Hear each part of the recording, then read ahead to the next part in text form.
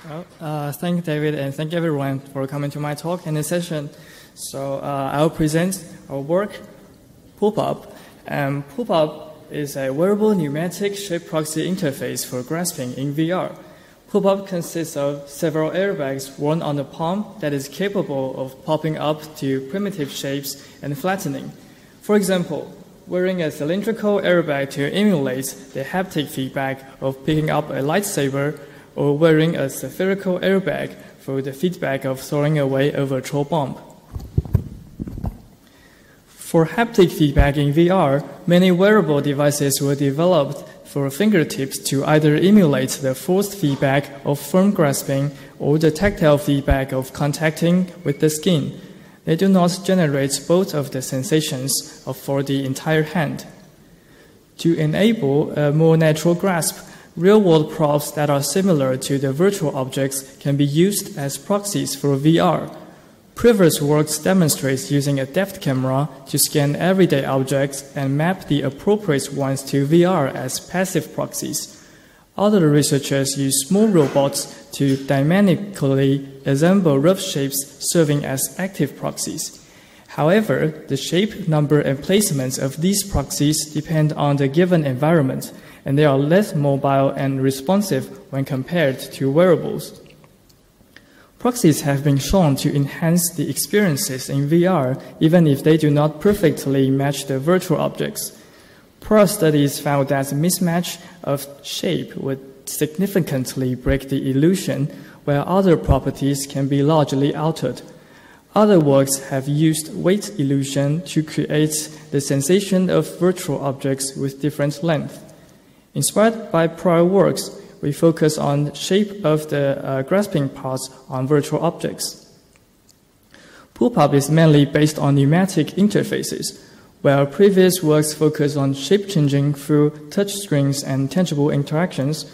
We developed new techniques to leverage pneumatic interfaces as active shape proxies for VR.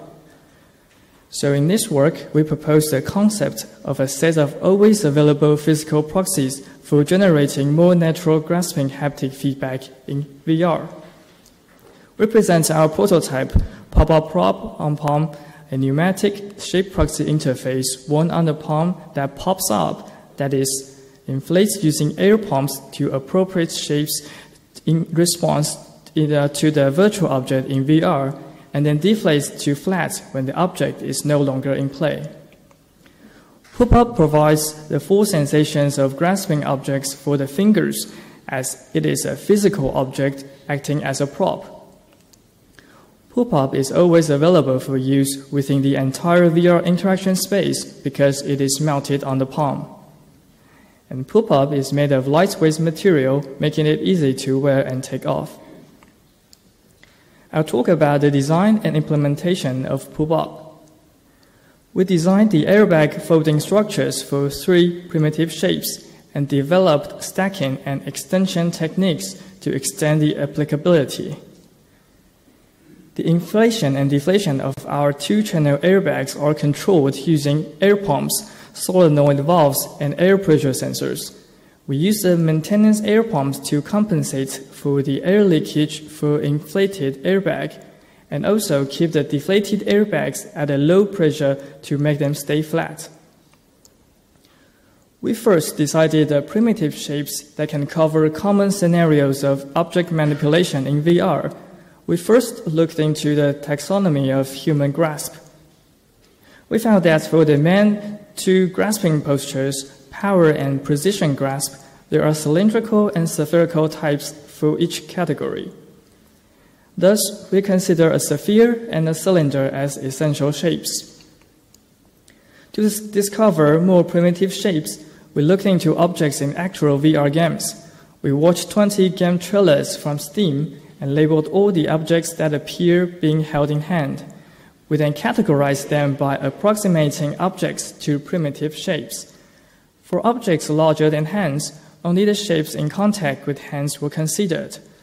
We found that consistent with previous literature, sphere and cylinder are common, and we also found a number of rectangular boxes. While other primitive shapes can represent some objects, we decided to focus on spheres, cylinders, and boxes for our design. We use PE sheets for the material of our airbags. After we have cut and folded the sheets, we use a heat sealer machine to manually seal the sheets one edge at a time. For the sphere, we fold the sheets multiple times to allow the structure to evenly folded and heat sealed at each end. For the cylinder, we fold each end inward and seal both sides. We keep the height at about the size of the palm for simulating a long cylindrical object in grasp. For the rectangular box, we carefully fold the sheets so the airbags can have a tendency to fold inward for minimizing the flattened area. To mount multiple props on the palm, we stack airbags of different shapes and sizes. When either of the airbags is needed, we inflate it and deflate the other one. The airbags are stacked in an order according to the size of the flattened airbags. This is to mitigate the effect of deflated airbags overhanging. All props are designed to be attached right on the palm. In order to support grasping small objects only with the thumb and the fingers, props need to be lifted off the palm. We added an additional airbag to lift the prop in parallel. For some grasps, such as holding a pen, we add a triangle-shaped airbag to lift and tilt the prop. We use lip motion mounted in front of the VR headset for sensing fingers when the props are flattened. When the props are inflated, we found that the air pressure sensors will be affected by small air leakage. Thus, we use on-prop force sensors to detect finger events. Other object properties, such as changes of stiffness, can be emulated through deflating and inflating according to the force of finger press. Position like heartbeats can be emulated through a series of sudden inflation. Despite the inflation time needed, we developed two types of grasping techniques to incorporate into VR seamlessly. For natural grasp, we detect if the user's hand is approaching the object. The according airbag will be inflated in advance, allowing the user to grasp the fully inflated prop in place.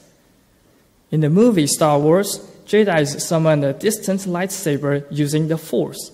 Similarly, we design magic grasp to allow users to pick up a distant object by aiming at it with hand-open gesture. After 1 second, the object would fly to the user's hand visually. In the meantime, the prop on the palm is being inflated. We created two fantasy VR applications to demonstrate the usage of PuPoP. We adopt the fictional sports game Quidditch from Harry Potter and create a simplified one. When the user's hand approaches a ball, the big spherical prop will be inflated in advance to allow picking up the ball in place. After the player throws the ball at the hoop, the prop will be deflated. The player can also catch the golden snitch flying in the sky, and a small spherical prop will be inflated. So this game demonstrates stacking of two sizes of spherical props for representing the big balls and the snitch. Another application is the 3D painting experience. The user can pick up the distance brush using magic grasp, and the cylindrical prop on the palm will be inflated. The user squeezes the brush to generate strokes, sensed with a force sensor. The brush can be replaced with an eraser, also changed by aiming at it with hand open. We use a box prop with a parallel extension to simulate the real-world grasp of a small eraser. So this application demonstrates stacking of two shapes on the palm, representing a painting brush and an eraser. We conducted two user studies to understand PuPoP. According to previous research findings, when in conflict, visual sensation often dominates over haptic sensation when the user is perceiving shapes and sizes.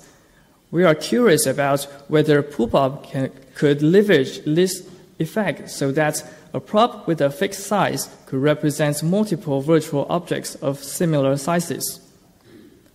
We choose 3 sizes for each primitive shapes and 12 people participated in a study of visual size acceptance range. We used the one-up, one-down adaptive staircase method to ascertain the lower and upper bound of the visual size for each physical prop. Participants answered yes or no on whether the visual size matches the physical one. So here are the results for the 9 selected props. We found that most of the boundaries are overlapping. That is, the upper bounds of the smaller props are mostly higher than the lower bounds of the larger props. This indicates that the acceptance range together encompasses a complete spectrum. Therefore, to support shape feedback for multiple objects with similar sizes, we don't need to mount many additional props on the palm. We also found that while the average lower bound is about the same physical size, the average upper bounds are 36.2% larger than the physical size. Based on an informal investigation, this may result from that we mounted the prop a little closer to the fingers for the ease of manipulation. The participants were slightly constrained to bend their fingers, thus feeling that the props were larger. More future work is needed to understand the effect. We conducted study 2 to see if PuPoP increases the level of enjoyment and object realism in actual VR experiences compared to other interfaces. We compared with the HTC Vive controller and the freehand manipulation tracked by leap motion. 12 participants experienced the 2 demo applications, Quidditch sports training and magic brush painting, using the 3 interfaces. The order of the 3 interfaces is counterbalanced between participants. The participants rated the enjoyment and object realism using a continuous 7-point Likert scale. We also conducted interviews to collect qualitative feedback. Here are the brief results of the 2 applications. For the Quidditch ball throwing application, participants reported a significantly higher degree of enjoyment and object realism compared to the controller and freehand. For magic brush painting application, we found no significant difference in enjoyment using the 3 interfaces. However, for object realism, participants rated PuPoP and the controller both significantly higher than freehand. Some participants feel that the brush using PuPoP is too soft. On the contrary, some participants think that the softness of the PuPoP quite matches the eraser. Overall, participants offer positive feedback on using PuPoP. There are several limitations on current implementation. First, since PuPoP is mounted on the palm, it inevitably causes a slice pressure which is not desired when holding a pen prop. Though most participants in our study did not notice the extended airbag, possibly due to the palm strap mitigating the feeling, more user studies are required to understand its effect. We found that participants sometimes grasp the portion of the prop which was not designed for grasping, such as the lid of a cylinder prop. More research is needed to understand to what extent a shape-proxy emulates an object so that realism holds throughout manipulation. Due to portability and power consumption considerations, only small air palms are adopted for our prototype. However, we can compensate for the inflation and deflation with visual effects. Some participants feel PuPoP is too soft for some rigid virtual objects. Researchers have proposed changing stiffness using a pneumatic jamming technique. Combining such one could be an interesting solution. PuPoP is presented with primitive shapes in this paper. We found researchers use computational design method for complex inflatable structures. Folding methods for such shapes can be explored further. So to conclude, we present a concept and prototype of PuPoP for VR. Several shape structures, along with stacking and extension techniques, have been designed. We conducted user studies to understand the visual size acceptance range of PuPoP and evaluated this interface. Through our preliminary study, we believe that PuPoP is a simple yet effective way to convey haptic shapes in VR. Thank you, and please check out our demo number 17 this evening, and it'll be right outside of the back door of this room. And one more thing, I just got my master's degree from National Taiwan University, and I'm looking for my PhD. Thank you.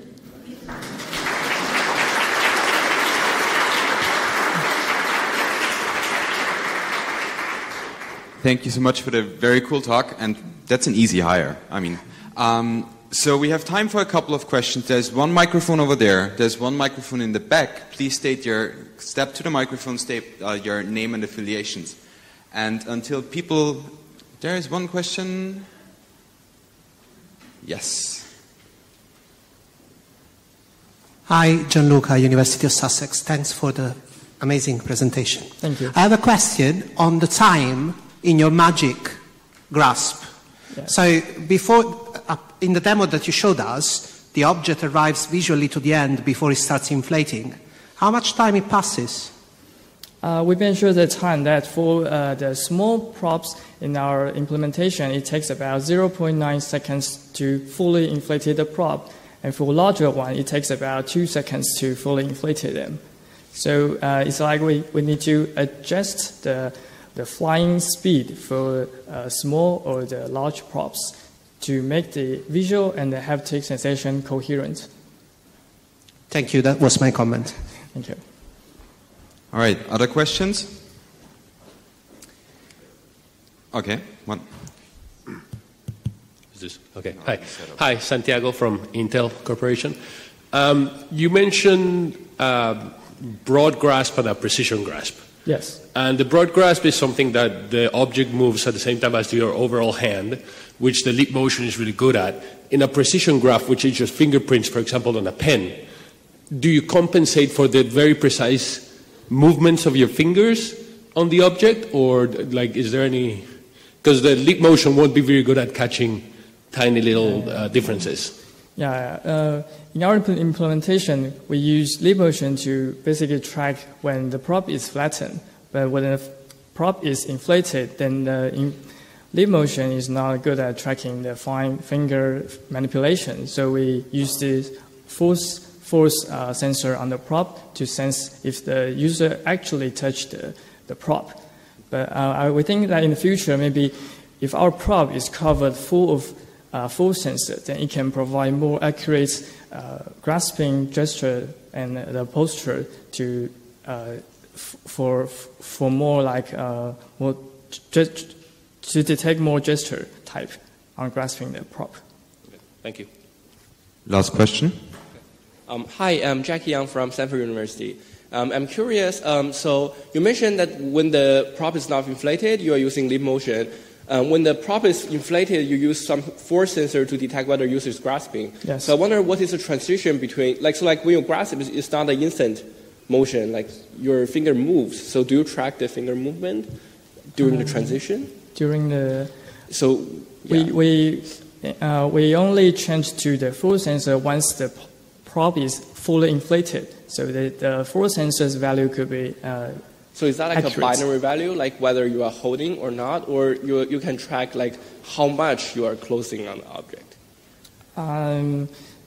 Now I think the leap motion is not accurate enough to track if you are closing to the prop. Right. But when the prop is fully inflated, then the prop itself can sense the gesture. No, I'm saying so when the prop is inflated, yes. grasp or not grasp is a transition. Like your hand is like completely open when it's open, right? And when you're grasping on an object, like there is a transition between here. I'm just curious, what is the transition being done over here?